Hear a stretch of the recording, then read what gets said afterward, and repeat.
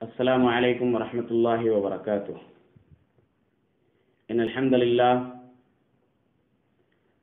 لله رب العالمين، والعاقبة للمتقين، والصلاة والسلام على رسوله الكريم وعلى آله وصحبه أجمعين ومن تبعه بإحسان إلى يوم الدين. أما بعد، فأعوذ بالله من الشيطان الرجيم. فإنما يسرناه بلسانك لتبشر به المتقين وتنذر به قوما لدا. رب اشرح لي صدري ويسر لي أمري واحلل عقدة من لساني يفقهوا قولي. அளவற்ற அருளாளனும் நிகரற்ற அன்புடையவனுமாகிய ஏக இறைவன் அல்லாஹ்வின் திருப்பெயரால் ஆரம்பம் செய்கின்றேன். கண்ணியத்திற்குரிய அல்லாஹ்வின் நல்லடியார்களே, அன்பிற்கினிய சகோதர சகோதரிகளே, அன்பு தாய்மார்களே, அல்லாஹ்வினுடைய மாபெரும் கிருபையால் கடந்த சில தினங்களாக குர்ஆனை பற்றிய பல்வேறு விஷயங்களை அல்ஹம்துலில்லாஹ் நாம் கற்றுக்கொண்டு வருகின்றோம். அந்த அடிப்படையில் நேற்றைய தினம் குர்ஆன்,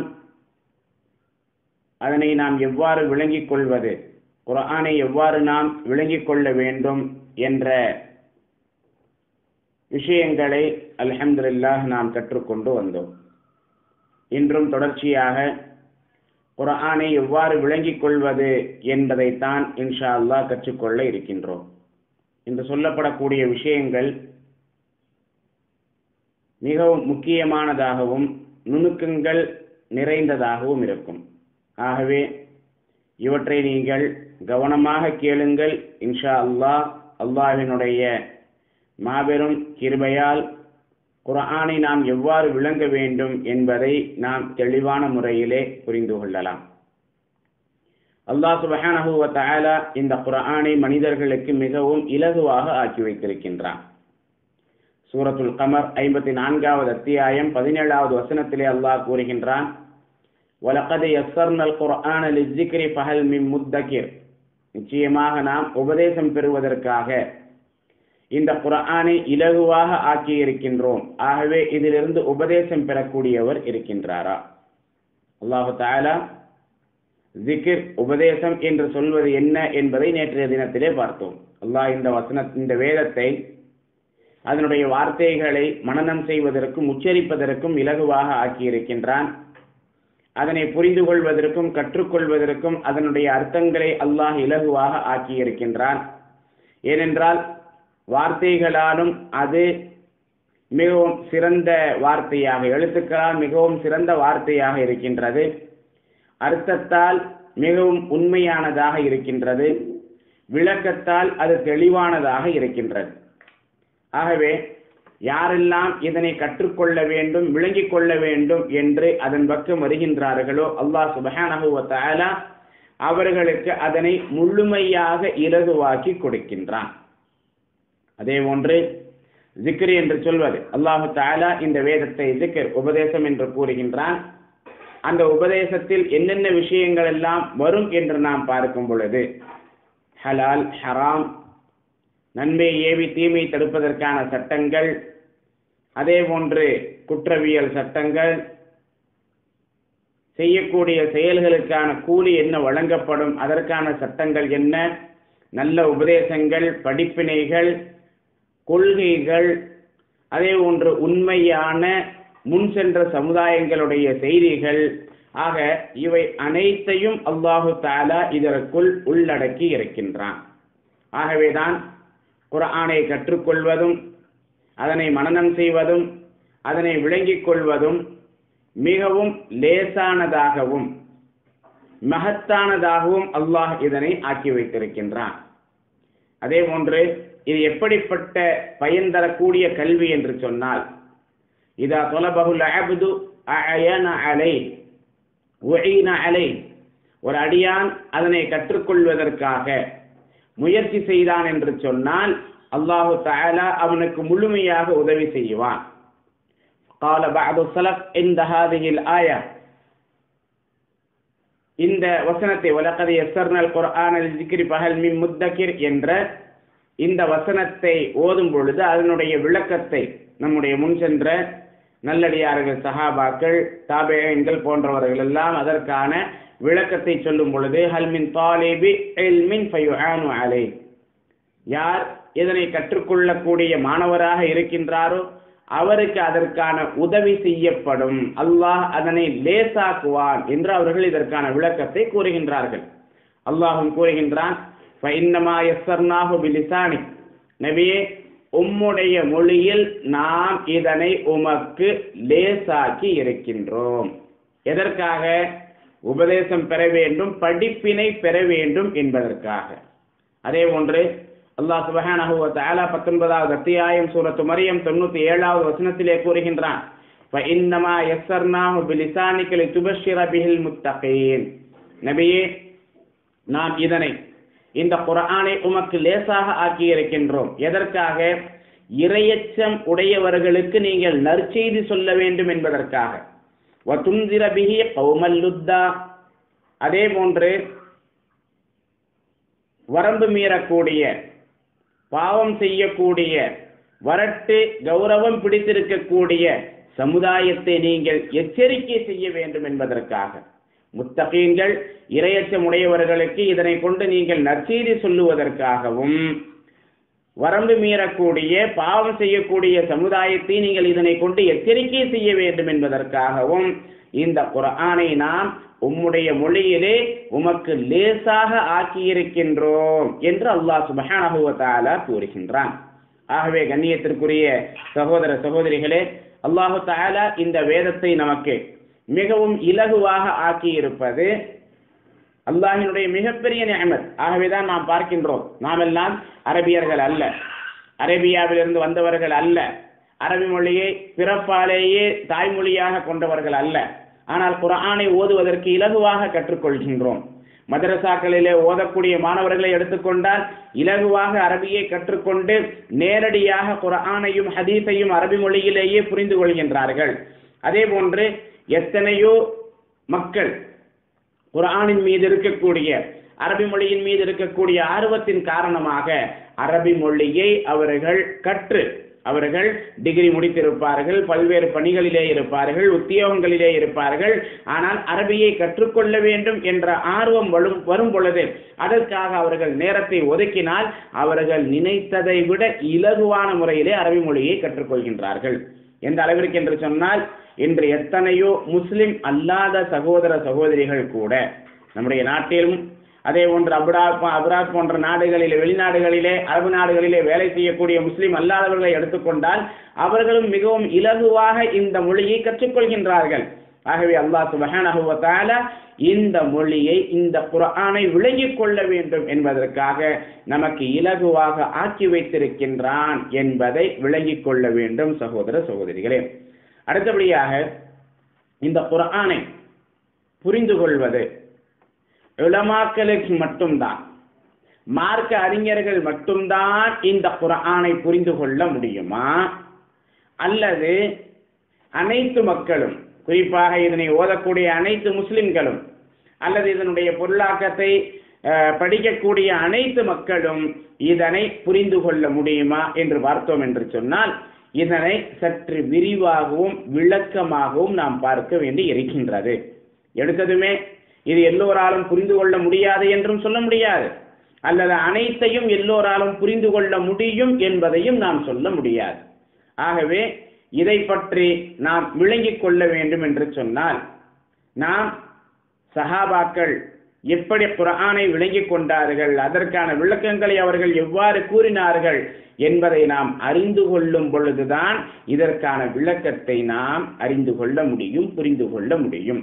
ஆகவே ஃபஹ்முல் குர்ஆன் வ ததப்புருஹு லைஸ மக்சூரன் அலல் உலமா, பொதுவாக பார்க்கும் பொழுது குர்ஆனை விளங்கிக் கொள்வதும் அதை பற்றி சிந்திப்பதும் ஆய்வு செய்வதும் உலமாக்கள் மட்டும்தான் செய்ய வேண்டும், மார்க்க அறிஞர்கள் மட்டும்தான் இதனை செய்ய வேண்டும் என்பது அல்ல. பல் குல்லு வாஹிதின் லா புத்த அன் யஅகுத ஹத்தஹு மினல் குர்ஆன் பிஹஸ்பி மா யஸ்ஸரஹு அல்லாஹு லஹு யுயஸ்ஸிருஹு அல்லாஹு லஹு ஒவ்வொரு மனிதனும் குர்ஆனிலிருந்து தன்னுடைய பங்கை எடுத்துக்கொள்ளலாம்.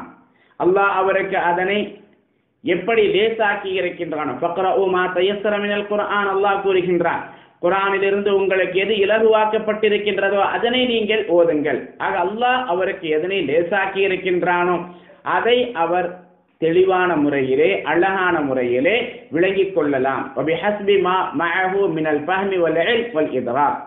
அதே போன்று அவருக்கு அரபி மொழி தெரிந்திருக்கின்றது என்று சொன்னால், அல்லது புரிந்து கொள்ளக்கூடிய அந்த அளவிற்கு ஆற்றல் இருக்கின்றது, அந்த அளவிற்கு கல்வி இருக்கின்றது என்று சொன்னால் அவர் குர்ஆனை விளங்கிக் கொள்ளலாம். இதில் எந்த விதமான சந்தேகமும் இல்லை. ஏனென்றால் அல்லாஹ் சுப்ஹானஹு வ தஆலாவே தன்னுடைய அடியார்களுக்கு அழைப்பை கொடுக்கின்றான். எப்படிப்பட்ட அழைப்பை கொடுக்கின்றான்? நீங்கள் இந்த குர்ஆனை ஆய்வு செய்து பார்க்க வேண்டாமா? அஃபலா யததப்பரூனல் குர்ஆன் அம் அலா குலூபின் அக்ஃபாலுஹா, இவர்கள் இந்த குர்ஆனை ஆய்வு செய்து பார்க்க வேண்டாமா? அவர்களுடைய உள்ளங்களின் மீது பூட்டா போடப்பட்டிருக்கின்றது என்று அல்லாஹ் கேட்கின்றான். ஆக எதற்காக அல்லாஹ் இதனை கேட்கின்றான்? நீங்கள் இதனை ஆய்வு செய்யுங்கள், புரியுங்கள் என்பதற்காகத்தான். இங்கே அல்லாஹ் சுப்ஹானஹு வ தஆலா ஒரு குறிப்பிட்ட சாராரை, அரபி மொழி பேசக்கூடியவர்கள், ஆலிம்கள் அல்லது இன்னபிற மக்கள் என்று குறிப்பிட்ட சாராரை அல்லாஹ் சுப்ஹானஹு வ தஆலா குறிப்பிடவில்லை. மாறாக அனைத்து மக்களுக்கும் இந்த அழைப்பை அல்லாஹ் வழங்குகின்றான் என்பதை நாம் இங்கே புரிந்து கொள்ளலாம். ஆனால் அதே நேரத்தில் குர்ஆனை நாம் விளங்கிக் கொள்ள வேண்டும் என்று சொன்னால் அதற்கு சில அடிப்படைகளையும் நாம் தெரிந்து கொள்ள வேண்டும். அப்துல்லாஹ் இப்னு அப்பாஸ் ரலியல்லாஹு அன்ஹுமா அவர்கள் கூறுகின்றார்கள், நேற்றைய தினத்தில் கூட அவர்களை பற்றி நான் கூறினேன். நபிகள் நாயகம் ஸல்லல்லாஹு அலைஹி வஸல்லம் அவர்களுக்காக துஆ செய்தார்கள். என்ன துஆ செய்தார்கள்? அல்லாஹும்ம ஃபக்ஹு ஃபித்தீன் வஅல்லிம்ஹு தஅவீல். யா அல்லாஹ், நீ இவருக்கு மார்க்கத்தினுடைய விளக்கத்தை கொடு, இன்னும் குர்ஆனினுடைய விளக்கத்தையும் கொடு. வஅல்லிம்ஹு தஅவீல், குர்ஆனுடைய விளக்கத்தை கற்றுக்கொடு என்று நபிகள் நாயகம் ஸல்லல்லாஹு அலைஹி வஸல்லம் அவர்கள் அப்துல்லாஹ் இப்னு அப்பாஸ் ரலியல்லாஹு அன்ஹுமா அவர்களுக்காக துஆ செய்தார்கள். ஆக அந்த அளவிற்கு அப்துல்லாஹ் இப்னு அப்பாஸ் ரலியல்லாஹு அன்ஹுமா அவர்கள் குர்ஆனினுடைய விளக்கத்தில் தேர்ச்சி பெற்றிருந்தார்கள். ஆக அப்துல்லாஹ் இப்னு அப்பாஸ் ரலியல்லாஹு அன்ஹுமா அவர்கள் கூறுகின்றார்கள், அத்-தஃப்ஸீர் அலா அர்பஅத்தி அவ்ஜுஹின். தஃப்ஸீர் என்பது 4 வகைப்படும். தஃப்ஸீர் என்பது 4 வகைப்படும். ஒன்று, வஜுஹுன் தஅரிஃபுல் அரபு மின் கலாமிஹா. முதலாவது வகை, அரபியர்கள் அதனுடைய வார்த்தையை கொண்டு, வாக்கியத்தை கொண்டு, அது அவர்களுடைய மொழியிலே இருப்பதன் காரணமாக அதனை விளங்கிக் கொள்ளுவார்கள். இது ஒரு வகையான தஃப்ஸீர். இது முதலாவது வகை. இரண்டாவது, வதஃப்ஸீருன் லா யஅذுரு அஹதுன் பிஜஹாலத்திஹி. யாரும் தன்னுடைய அறியாமையை கொண்டு இதை என்னால் விளங்க முடியவில்லை என்று சொல்ல முடியாது. ஒவ்வொரு மனிதனும் அதனை விளங்கிக் கொள்ளலாம், ஒவ்வொரு மனிதனும் அதனை தெரிந்து கொள்ளலாம். ஆக இது இரண்டாவது வகை. மூன்றாவது, வதஃப்ஸீருன் யஅலமுல் உலமா. மார்க்க அறிஞர்கள் மட்டும்தான் இதற்கான விளக்கத்தை, தஃப்ஸீரை அறிந்து கொள்ள முடியும். ஆகவே அவர்கள் மூலமாக, அவர்களிடத்திலிருந்து கற்றுக்கொண்டுதான் இதற்கான விளக்கத்தை நாம் சொல்ல வேண்டும். நான்காவதாக, வதஃப்ஸீருன் லா யஅலமுஹு இல்லல்லாஹ். அல்லாஹ்வை தவிர வேறு யாரும் அறிய மாட்டார்கள். அல்லாஹ்வை தவிர வேறு யாரும் அறிய மாட்டார்கள் என்ற தஃப்ஸீர். இதற்கான விளக்கத்தை அல்லாஹ்வை தவிர வேறு யாரும் அறிய மாட்டார்கள். உதாரணத்திற்கு அலிஃப் லாம் மீம், காஃப் ஹா யா ஐன் ஸாத், இது போன்று குர்ஆனிலே பல்வேறு இடங்களிலே வருகின்றது. ஆக இவைகள் எல்லாம் என்ன? இந்த தஃப்ஸீர்களை அல்லாஹ்வை தவிர வேறு யாரும் அறிய மாட்டார்கள் என்பதை நாம் விளங்கிக் கொள்ள வேண்டும். ஆக தஃப்ஸீர் என்பது, விளக்க உரை என்பது 4 வகைப்படும். முதலாவது, அரபியர்கள் அந்த வார்த்தையை கொண்டு, அரபி மொழியை கொண்டு அதனை இலகுவாக விளங்கிக் கொள்வார்கள். சில வார்த்தைகள் அவர்களுடைய புழக்கத்திலே இருக்கும். எப்படி நம்மிடத்திலே பல மொழிகள் இருக்கின்றதோ, எப்படி தமிழ் மொழியிலும் இன்னபிற மொழிகளிலும் அந்த மொழிக்குண்டானவர்களுக்கான சில முக்கியமான வார்த்தைகள் விளக்கங்கள் இருக்கின்றனவோ அது போன்ற அரபி மொழியிலும் இருக்கும். அதனை அவர்கள் விளங்கிக் கொள்ளுவார்கள். இரண்டாவதாக, ஒவ்வொரு மனிதனும் இலகுவான முறையிலே விளங்கிக் கொள்ளக்கூடிய விதத்தில் சில வசனங்கள் குர்ஆனிலே இருக்கின்றன. மூன்றாவதாக, மார்க்க அறிஞர்களை தவிர வேறு யாரும் அறிய மாட்டார்கள். குறிப்பாக சொல்ல வேண்டும் என்று சொன்னால், குர்ஆன் இறக்கப்பட்ட சில வசனங்கள், சூறாக்களுடைய பின்னணி, எதற்காக இது இறக்கப்பட்டது, யாரை பற்றி குறிக்கின்றது, அதே போன்று ஒரு வார்த்தைக்கு பல அர்த்தங்கள் இருக்கும், எந்த அர்த்தத்தை இந்த இடத்திலே நாம் கொடுக்க வேண்டும் என்ற விஷயங்கள் இன்ஷா அல்லாஹ் அதனை பின்னால் நான் உங்களுக்கு தெளிவாக கூறுவேன். நான்காவது, அல்லாஹ்வை தவிர வேறு யாரும் அறிய மாட்டார். அதற்கான விளக்கம் அல்லாஹ் ஒருவனுக்கு மட்டும்தான் தெரியும். அல்லாஹ்வின் தூதர் ஸல்லல்லாஹு அலைஹி வஸல்லம் அவர்களுக்கு கூட தெரியாது என்ற விதத்திலே இருக்கக்கூடிய தஃப்சீர். ஆக தஃப்சீர் என்பது, விளக்கம் என்பது 4 வகைப்படும். சரி, இதிலே இரண்டாவது வகை, எந்த ஒரு மனிதனும் எனக்கு இது தெரியாது என்று சொல்லக்கூடிய விதத்தில் இருக்கக்கூடியது என்ன, இதை என்னால் புரிந்து கொள்ள முடியாது, எனக்கு அந்த அளவிற்கு அறிவு இல்லை, எனக்கு அந்த அளவிற்கு ஞானம் இல்லை என்று ஒரு மனிதன் சொல்ல முடியாது என்று பார்த்தால், குர்ஆனிலே அல்லாஹ் சுப்ஹானஹு வ தஆலா தெளிவான சட்டங்களை எடுத்து கூறுகின்றான். அதே போன்று மக்களுடைய உள்ளங்களிலே பதியக்கூடிய உபதேசங்களை அல்லாஹ் தஆலா கூறுகின்றான். அதே போன்று சில ஆதாரங்களை அல்லாஹ் வைப்பான். அல்லாஹ் தான் இறைவன் என்பதற்கு, அல்லாஹினுடைய அத்தாட்சிகள் என்ன என்பதை அறிந்து கொள்வதற்கு, அதே போன்று ஒரு மனிதன் அல்லாஹ்வை விளங்கிக் கொள்வதற்காக அல்லாஹினுடைய படைப்பினங்களை பார்த்து, வானம், பூமி, சூரியன், சந்திரன், நட்சத்திரங்கள், மரம், செடி, கொடி, கடல்கள், மலைகள் என்று அல்லாஹினுடைய படைப்பு, ஒஃபி அன்ஃபுசிக்கும் அஃபலா துப்சிரூன், உங்களுக்குள்ளேயே பல அத்தாட்சிகள் இருக்கின்றன, நீங்கள் பார்க்க வேண்டாமா என்று அல்லாஹ் தஆலா கேட்கின்றான். இப்படி பல்வேறு விதமான அத்தாட்சிகள், அல்லாஹ் தஆலா பல அத்தாட்சிகளை நமக்குள்ளேயே வைத்திருக்கின்றான். அல்லாஹினுடைய அத்தாட்சிகள் இருக்கின்றன. ஆக இது போன்ற விஷயங்கள் எல்லாம், இது போன்ற வசனங்கள் எல்லாம் அல்லாஹ் ஒருவன் என்பதை விளங்கிக் கொள்வதற்கும், அல்லாஹ் தான் படைத்தான் என்பதை விளங்கிக் கொள்வதற்கும், நாம் இந்த உலகத்தில் எவ்வாறு நடக்க வேண்டும் என்பதை விளங்கிக் கொள்வதற்கும் நாமவே புரிந்து கொள்ளக்கூடிய விதத்தில் தான் ஆக்கி வைக்கப்பட்டு இருக்கின்றன. உதாரணத்திற்கு குர்ஆனிலே அல்லாஹ் கூறுகின்றான், வலில்லாஹி முல்கு ஸமாவாதி வல் அர்த், வானங்கள் மற்றும் பூமியினுடைய ஆட்சி அதிகாரம் அல்லாஹ்விற்கே உரியது. இங்கே அல்லாஹ் கூறுகின்றான், வானங்கள் மற்றும் பூமியினுடைய ஆட்சி அதிகாரம் அல்லாஹ்விற்கே உரியது. இதை விளக்குவதற்கு தனிப்பட்ட முறையிலே யாரேனும் வந்து சொல்ல வேண்டிய அவசியம் இருக்கின்றதா? நமக்கே இது புரியுமா புரியாதா என்று சொன்னால் புரியும். ஒரு மனிதன் ஒரு வீட்டிற்கு சொந்த வீடு என்று சொன்னால், இந்த வீடு எனக்கு சொந்தமானது என்று சொல்லலாம். அவனுடைய அண்டை வீட்டுக்காரனுடைய வீட்டை பார்த்து இதுவும் எனக்கு சொந்தம் என்று சொல்ல முடியாது, என்றால் அது அவனுக்கு சொந்தம் இல்லை. அதே போன்று நாம் இந்த நாட்டிலே வசிக்கிறது என்னுடைய சொந்த நாடு, எனக்கு சொந்தமான நாடு என்று நாம் இதனை சொல்லலாம். ஆக இப்படி ஒரு மனிதன் எதற்கு அது எனக்கு சொந்தம் என்று கொண்டாடுகின்றானோ, எது அவனுக்கு சொந்தமாக இருக்கின்றதோ அதற்குத்தான் அவன் சொந்தம் கொண்டாட முடியும். எது அவனுக்கு சொந்தமாக இல்லையோ அதற்கு அவன் சொந்தம் கொண்டாட முடியாது. ஆக ஒருவன் வானங்கள் பூமியெல்லாம் எனக்கு சொந்தமானது என்று கூறுகின்றான் என்று சொன்னால், உண்மையாலுமே அதற்கு அவன் சொந்தக்காரனாகத்தான் இருக்க வேண்டும். ஆக அல்லாஹ் வானங்கள் மற்றும் பூமி எனக்கு சொந்தமானது, அல்லாஹ்விற்கே சொந்தமானது என்று கூறினால், அல்லாஹ்வை தவிர வேறு யாரும் இதனை சொல்ல முடியாது. ஆக இலகுவாக நாம் இதனை விளங்கிக் கொள்ளலாம். அதே போன்று அல்லாஹ் தஆலா கூறுகின்றான், அவனுடைய படைப்பினங்களை பார்க்க சொல்லி,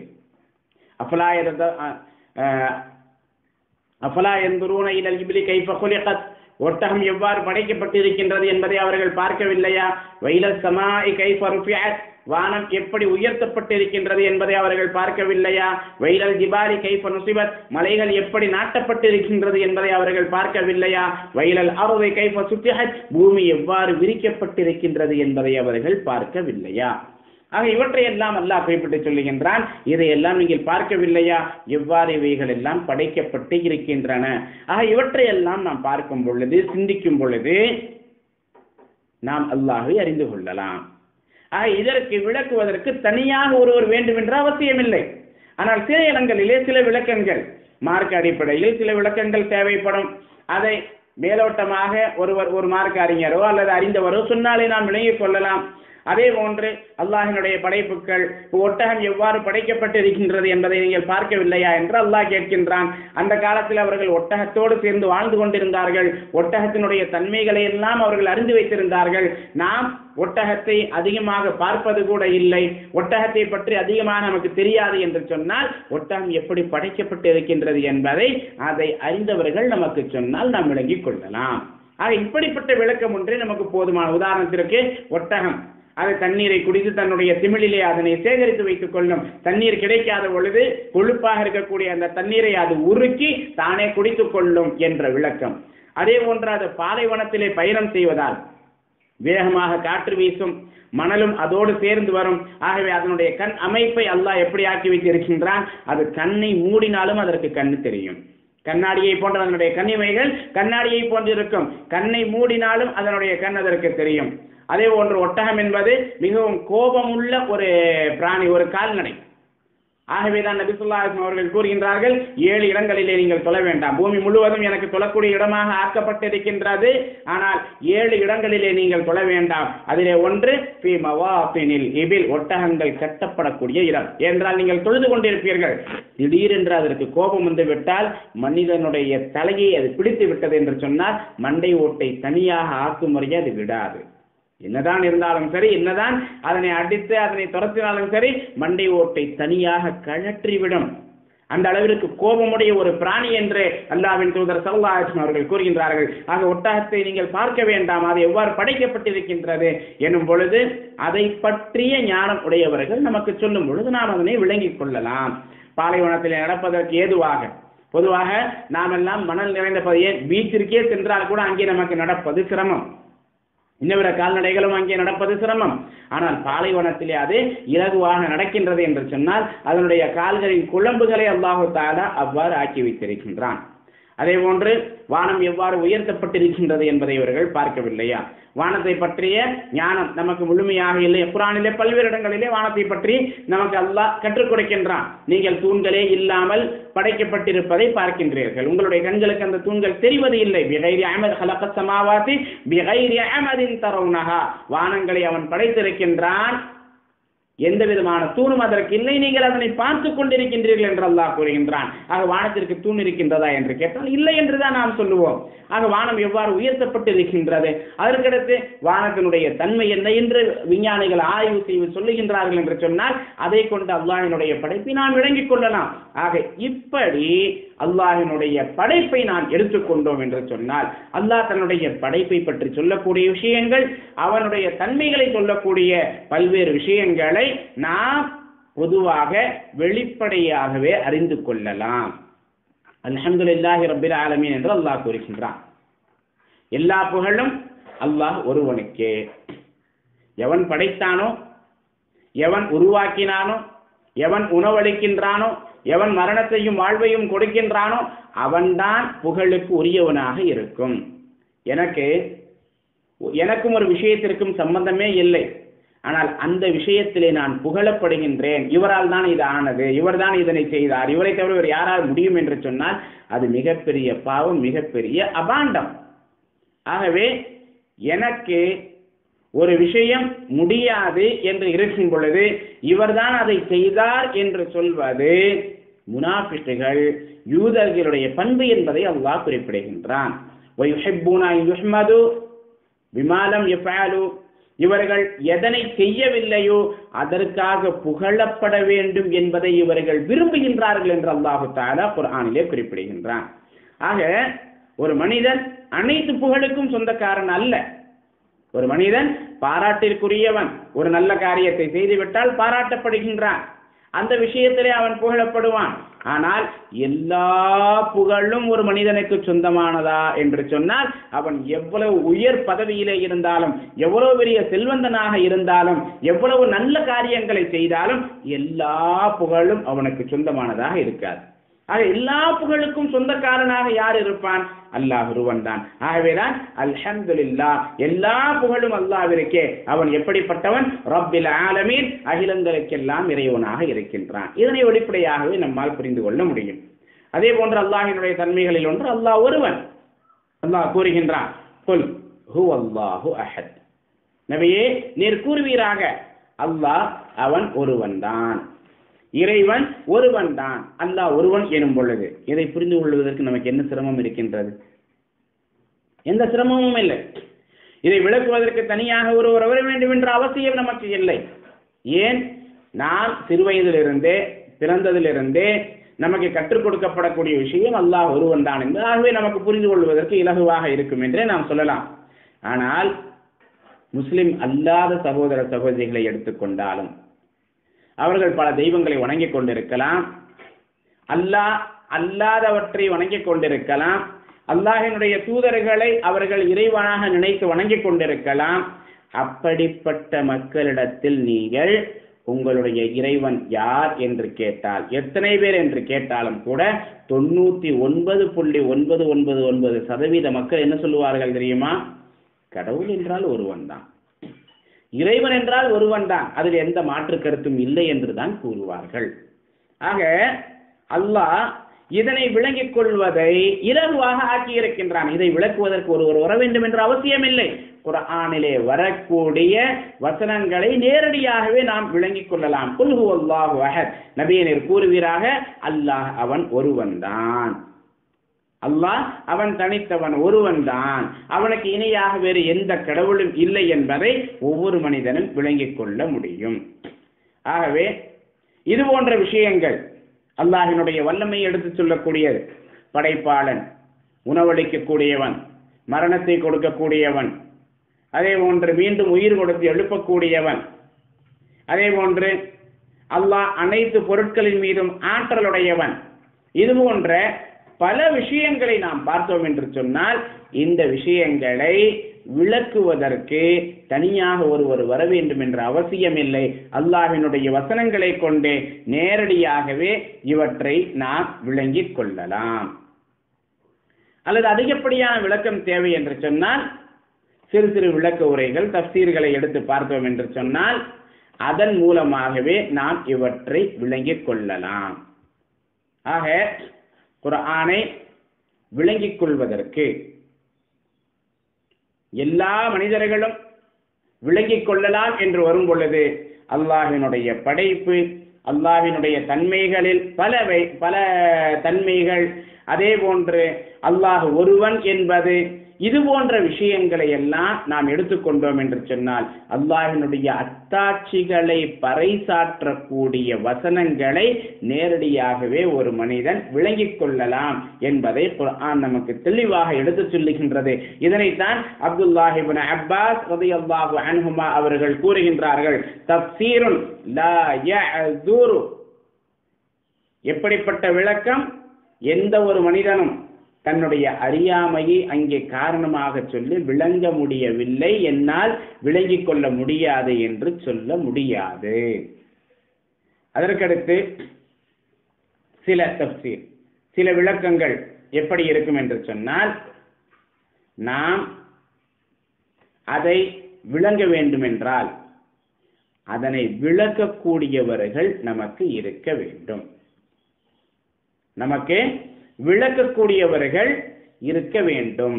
மார்க்க அறிஞர்கள், அறிந்து கொண்டவர்கள் விளக்கினால்தான் அதனை நாம் விளங்கிக் கொள்ள முடியும். உதாரணத்திற்கு குர்ஆனிலே அல்லாஹ் சுப்ஹானஹு வ தஆலா ஹலால் ஹராமை பற்றி சொல்லுகின்றான். எது ஹலால், எது ஹராம். ஆக ஹலால் ஹராமை நாம் விளங்கிக் கொள்ள வேண்டும் என்று சொன்னால் குர்ஆனிலே அல்லாஹ் சொல்லிவிட்டான். நேரடியாக அவற்றை நாம் விளங்கிக் கொள்ளலாம்.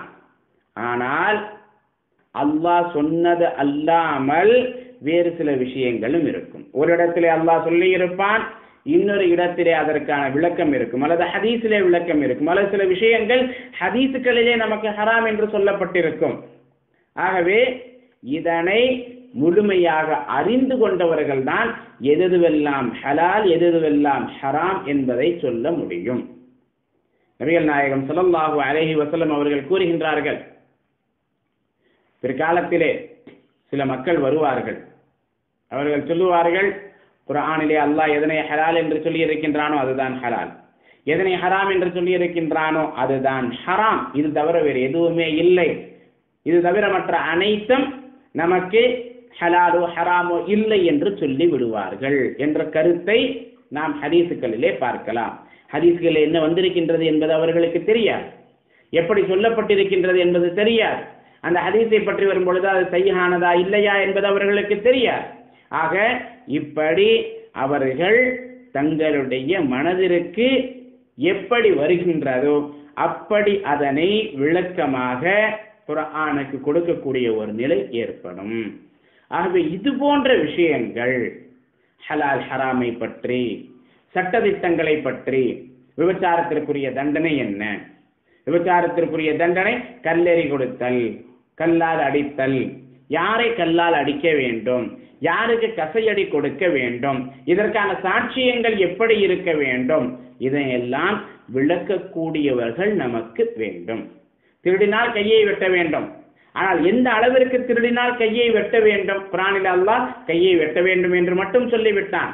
ஆனால் எந்த அளவிற்கு திருடினால் கையை வெட்ட வேண்டும், கையை எந்த அளவிற்கு எவ்வளவு தூரம் வெட்ட வேண்டும், இதனை விளக்கக்கூடியவர்கள் வேண்டும். மார்க்க அறிஞர்கள் இதற்கு தேவை. அல்லாஹ் தொழுகையை நிலைநாட்டுங்கள் என்று சொல்லிவிட்டான்.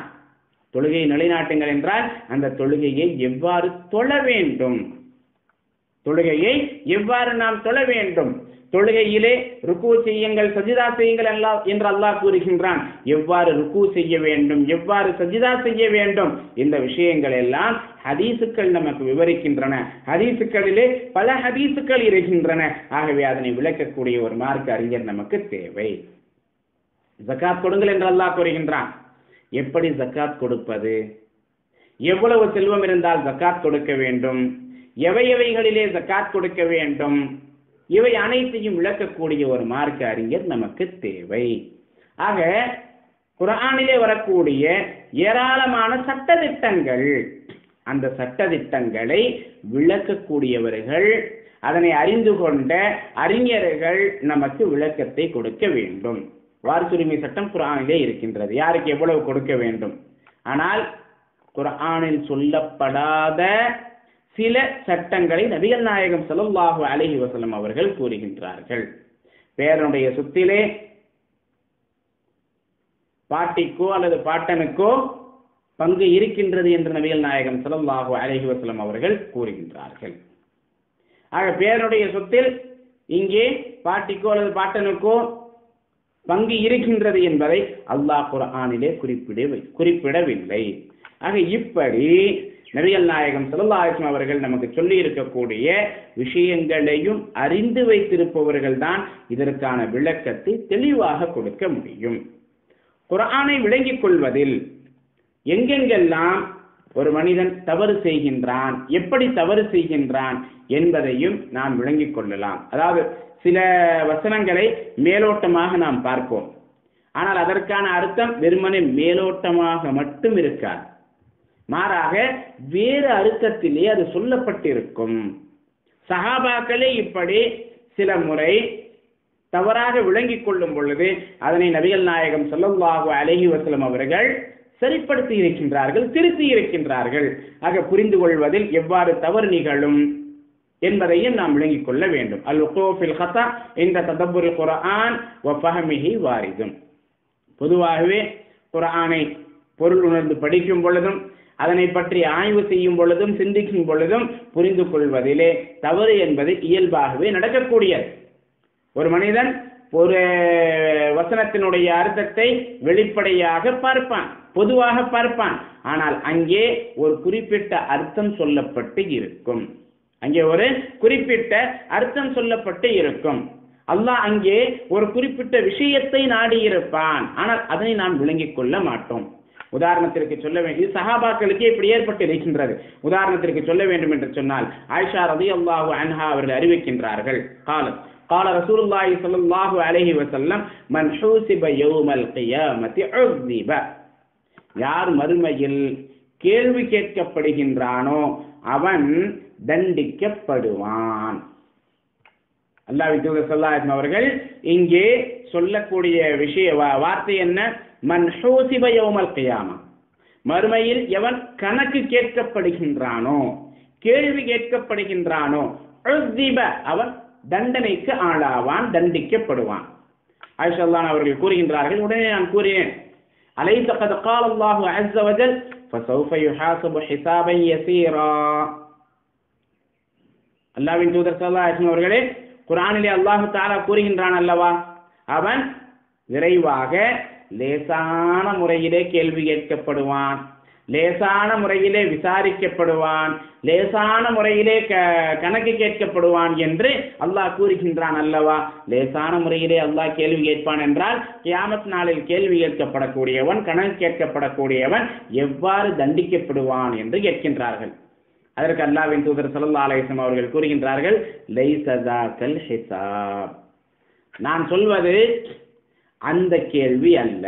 அல்லாஹ் இங்கே கூறுகின்றானே فَسَوْفَ يُحَاسَبُ حِسَابًا يَسِيرًا என்று சொல்லி فَسَوْفَ يُحَاسَبُ حِسَابًا يَسِيرًا என்று சொன்னால் அது இன்னமா ذَاكَ الْعَرْض, அது கேள்வி கேட்கப்பட மாட்டார், துருவி துருவி கேள்வி கேட்கப்பட மாட்டான். மாறாக அவனுடைய கணக்கு வழக்குகள், அவனுடைய நாமே அமல், அவனுடைய செயல்களுடைய ஏடு அவனுக்கு காண்பிக்கப்படும், அவ்வளவுதான். அதில் அல்லாஹ் விசாரிக்க மாட்டான், இதை ஏன் இப்படி செய்தாய், ஏன் செய்யவில்லை என்றெல்லாம் விசாரிக்க மாட்டான். இன்னமா ஸாலிகல் அர்த், அது காண்பிக்கப்படும், எடுத்து காட்டப்படும், அவ்வளவுதான். மன்னூகிஷல் ஹிசாப் யௌமல் கியாமா, யார் மறுமை நாளிலே துருவி துருவி கேள்வி கேட்கப்படுகின்றானோ அவன் தான் தண்டிக்கப்படுவான். இங்கே ஒரு வசனத்தை எப்படி விளங்கிக் கொள்ள வேண்டும் என்பதை நபி ஸல்லல்லாஹு அலைஹி வஸல்லம் அவர்கள் கூறுகின்றார்கள். ஆயிஷா ரலியல்லாஹு அன்ஹா அவர்கள் மேலோட்டமாக இதனை புரிந்து கொண்டார்கள்.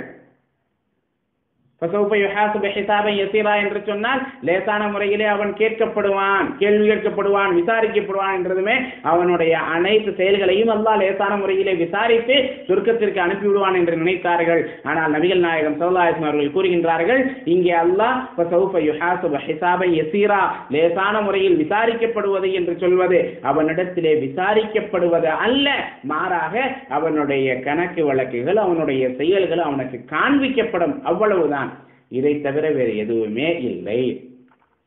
இதற்கு மாற்றமாக யார் துருவி துருவி விசாரிக்கப்படுகின்றானோ, கேள்வி கேட்கப்படுகின்றானோ அவன் தான் தண்டிக்கப்படுவான் என்று அல்லாஹ்வின் தூதர் ஸல்லல்லாஹு அலைஹி வஸல்லம் அவர்கள் கூறுகின்றார்கள். ஆக இங்கே ஆயிஷா ரலியல்லாஹு அன்ஹா அவர்கள் ஹிசாப், கணக்கு, கேள்வி என்ற இந்த வார்த்தையை வெளிப்படையாக புரிந்து கொண்டார்கள். ஆனால் அல்லாஹ்வின் தூதர் ஸல்லல்லாஹு அலைஹி வஸல்லம் அவர்கள் அதற்கான விளக்கம் என்ன என்பதை இங்கே குறிப்பிட்டார்கள். அதே போன்று அப்துல்லாஹ் இப்னு மஸ்ஊத் ரலியல்லாஹு அன்ஹு அவர்கள் அறிவிக்கக்கூடிய ஹதீஸ், லம்மா நஸலத் அல்லதீன ஆமனு வலம் யல்பிசு ஈமானஹும் பிதுல்மின், அல்லாஹ் குர்ஆனிலே ஒரு வசனத்தை இறக்குகின்றான், எவர்கள் ஈமான் கொண்டு தங்களுடைய ஈமானை அநீதத்தோடு கலக்காமல் இருக்கின்றார்களோ, எவர்கள் ஈமான் கொண்டு தங்களுடைய ஈமானோடு அநீதத்தை கலக்காமல் இருக்கின்றார்களோ, உலாயிக லஹுமுல் அம்ன், அவர்களுக்கு தான் அமைதி இருக்கின்றது, நிம்மதி இருக்கின்றது, உலாயிக ஹுமுல் முஹ்ததூன், அவர்கள் தான் நேர்வழி பெற்றவர்கள். இங்கே யாருக்கு அமைதி கிடைக்கும், நிம்மதி கிடைக்கும், யார் நேர்வழி பெற்றவர்கள் என்று அல்லாஹ்வின் தூதர் ஸல்லல்லாஹு அலைஹி வஸல்லம் அவர்கள் கூறும் பொழுது, எவர்கள் ஈமான் கொண்டு தங்களுடைய ஈமானோடு நம்பிக்கையோடு அநீதத்தை, துல்மை கலக்காமல் இருக்கின்றார்கள் என்று குறிப்பிடுகின்றான். உடனே சஹாபாக்களுக்கு மிகப்பெரிய வருத்தம் ஏற்படுகின்றது. சஹாபாக்கள் கூறுகின்றார்கள், யா ரசூலல்லாஹ், ஐயுனா லா யظ்லிமு நஃப்ஸஹு, எங்களில் யார் தன் மீது அநீதம் இழைக்காமல் இருப்பார்? ஒவ்வொருவரும் ஏதோ ஒரு விதத்திலே தன் மீது அநீதம் இழைத்தல்லவா இருக்கின்றார்கள். அல்லாஹ்வே குர்ஆனிலே கூறுகின்றான், குல் யா இபாதியல்லதீன அஸ்ரஃபு அலா அன்ஃபுஸிஹிம், தங்களுக்கு தாங்களே வரம்பு மீறி அநீதம் இழைத்துக் கொண்ட என்னுடைய அடியார்களே, லா தக்னது மிர் ரஹ்மத்தில்லாஹ், அல்லாஹ்வினுடைய அருளை கொண்டு நீங்கள் நிராசை அடையாதீர்கள். ஆக எல்லா மனிதர்களும் தங்களுக்கு தாங்களே ஏதோ ஒரு விதத்தில் அநீதம் இழைத்திருப்பார்கள். அப்படியானால் எங்கள் யார்தான் அநீதம் இழைக்காமல் இருப்பார் யா ரசூலல்லாஹ் என்று கேட்கும் பொழுது அல்லாஹ்வின் தூதர் ஸல்லல்லாஹு அலைஹி வஸல்லம் அவர்கள் இந்த வசனத்திற்கு விளக்கத்தை கொடுக்கின்றார்கள். துல்ம் என்று சொன்னால் நீங்கள் நினைப்பதை போன்ற அநீதம் அல்ல. லைஸ கமா தகூலூன், நீங்கள் கூறுவதை போன்ற அல்ல. லம் யல்பசு ஈமானஹும் பிதுல்மின், அவர்கள் தங்களுடைய நம்பிக்கையோடு துல்ம் என்ற அநீதத்தை கலக்காமல் இருக்கின்றார்கள் என்று சொன்னால், இங்கே துல்ம் என்று அல்லாஹ் சொல்லுவது எது? ஷிர்கின். பிஷிர்கின், ஷிர்கை கலக்காமல் இருக்க வேண்டும், அல்லாஹ்விற்கு இணை வைக்காமல் இருக்க வேண்டும். துல்ம் என்று சொன்னால் என்ன? அநீதம். ஆனால் இங்கே இதற்கான விளக்கம் என்ன? நபி ஸல்லல்லாஹு அலைஹி வஸல்லம் அவர்கள் கூறுகின்றார்கள், ஷிர்க், அல்லாஹ்விற்கு இணை வைப்பது. ஆக நீங்கள் நினைப்பதை போன்ற அநீதம் அல்ல, மாறாக அல்லாஹ்விற்கு இணை வைப்பதைத்தான் அல்லாஹ் இங்கே குறிப்பிடுகின்றான். சரி, ஷிர்கிற்கு ஏன் துல்ம் என்ற வார்த்தையை அல்லாஹ் பயன்படுத்த வேண்டும் என்று பார்த்தோம் என்று சொன்னால், துல்ம் என்ற அரபி வார்த்தைக்கு வதுஉ ஷைஇ ஃபீ கைரி மஹல்லிஹி, ஒரு பொருளை அதற்கு தகுதியற்ற இடத்திலே வைப்பதற்குத்தான் அநீதம் என்று சொல்லப்படும். என்னிடத்திலே ஒரு பொருள் இருக்கின்றது, என்னிடத்தில் இருப்பதுதான் தகுதியானது, நான் கஷ்டப்பட்டு சம்பாதித்திருக்கிறேன், அல்லாஹ் அவனுடைய அருளை கொண்டு எனக்கு வழங்கி இருக்கின்றான். ஆனால் அதனை நீங்கள் பிடுங்கிக் கொண்டால் இது அநீதம். என்னிடத்தில் இருக்கக்கூடிய பொருள் உங்களுக்கு வந்துவிட்டது. ஒருவன் தவறு செய்து விட்டான், இன்னொருவன் மீது பழியை போடுகின்றான் என்று சொன்னால் அது அநீதம். ஏன்? தவறு செய்தது இவன், ஆனால் இந்த தவறை வேறு ஒருவரின் மீது போடுகின்றான். அது அங்கே இருப்பது தகுதி அல்ல, இவனிடத்தில் தான் அந்த பழி இவனிடத்தில் தான் இருக்க வேண்டும். ஆக இப்படி ஒரு பொருளுக்கு அதற்குண்டான இடத்தை கொடுக்காமல் வேறு ஒரு இடத்திலே அதனை வைப்பது, தகுதியற்ற இடத்திலே வைப்பதுதான் அநீதம் என்று அரபியிலே சொல்லப்படும். ஆக இங்கே ஷிர்கிற்கு ஏன் அந்த பெயர் கொடுக்கப்பட்டது என்று விளக்கத்தை பார்த்தோம் என்று சொன்னால், வணக்கத்திற்கு தகுதியானவன் அல்லாஹ், அவனைத்தான் இறைவன் என்று நாம் அழைக்க வேண்டும். ஆனால் அல்லாஹ்வை விட்டு அவனுடைய படைப்புகளுக்கு அவனுடைய அந்தஸ்தை கொடுத்தால், அல்லாஹ்வினுடைய அந்தஸ்து, அல்லாஹ்வினுடைய தன்மை, அல்லாஹ்வினுடைய மகத்துவம் அல்லாஹ் அல்லாதவருக்கு வழங்கப்படுகின்றது. ஆக அல்லாஹ்விற்கு கொடுக்கக்கூடிய கண்ணியம் அதற்கு தகுதியற்றவர்களுக்கு கொடுக்கப்படும் பொழுது அது அநீதமாக ஆகின்றது. ஆகவே நபி ஸல்லல்லாஹு அலைஹி வஸல்லம் அவர்கள் கூறுகின்றார்கள், நீங்கள் கூறுவதை போன்ற அநீதம் அல்ல, மாறாக லம் யல்பசு ஈமானஹும் பிதுல்மின் என்று சொன்னால், தங்களுடைய ஈமானோடு அநீதத்தை கலக்காமல் இருப்பது என்று சொன்னால் அது ஷிர்க் என்று சொல்லிவிட்டு நபி ஸல்லல்லாஹு அலைஹி வஸல்லம் அவர்கள் அதற்கு ஆதாரமாக குர்ஆனுடைய ஒரு வசனத்தையும் கூறுகின்றார்கள். அவலன் தஸ்மஉ இலா கௌலி லுக்மான் லிப்னிஹி, லுக்மான் அலைஹிஸ்ஸலாம் அவர்கள் தன்னுடைய மகனுக்கு செய்த உபதேசத்தை நீங்கள் கேட்கவில்லையா? 31வது அத்தியாயத்தினுடைய 10வது வசனத்திலே அல்லாஹ் கூறுகின்றான், யா புனைய லா துஷ்ரிக் பில்லாஹ், எனது அருமை மகனே, நீ அல்லாஹ்விற்கு யாதொன்றையும் இணை வைக்காதே, இன்ன ஷிர்க லதுல்முன் அதீம், நிச்சயமாக அல்லாஹ்விற்கு இணை வைப்பது மிக பெரும் அநியாயமாகும். இங்கே ஷிர்கை எப்படி குறிப்பிடுகின்றார்கள்? லதுல்முன் அதீம், மிகப்பெரிய துல், மிகப்பெரிய அநீதம் என்று அவர்கள் குறிப்பிடுகின்றார்கள். ஆகவே அல்லாஹ்வின் தூதர் ஸல்லல்லாஹு அலைஹி வஸல்லம் அவர்கள் இந்த வசனத்திற்கு விளக்கத்தை கூறினார்கள். சஹாபாக்கள் வெளிப்படையான அர்த்தத்திலே எடுத்துக்கொண்டார்கள். ஆனால் நபிகள் நாயகம் ஸல்லல்லாஹு அலைஹி வஸல்லம் அவர்கள் இது வெளிப்படையான அர்த்தத்தில் இல்லை, மாறாக இதை அல்லாஹ் வேறொரு முக்கியமான அர்த்தத்திற்காக கூறுகின்றான் என்று அந்த அர்த்தம் என்ன என்பதையும் விளக்கினார்கள்.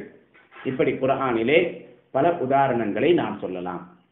ஆக குர்ஆனை நாம் விளங்குகின்றோம், விளக்கம் கொடுக்கின்றோம் என்று சொன்னால் எங்கே நாம் தவறு செய்கின்றோம் என்பதை விளங்கிக் கொள்ள வேண்டும். ஒரு வசனம், அதிலே வரக்கூடிய விஷயத்தை பொதுவாக நாம் நினைப்போம், ஆனால் அல்லாஹ் சுப்ஹானஹு வ தஆலா அதனை ஒரு குறிப்பிட்ட விஷயத்திற்காக சொல்லி இருப்பான். ஆகவே அதனை நாம் விளங்கிக் கொள்ள வேண்டும். அல்லாஹ் இதன் மூலமாக எதை சொல்ல விரும்புகின்றான், எதனை நமக்கு எடுத்துக்காட்ட விரும்புகின்றான் என்பதை நாம் விளங்கிக் கொள்ளவில்லை என்று சொன்னால் அது மிகப்பெரிய பாதகத்திலே கொண்டு போய் விட்டுவிடும்.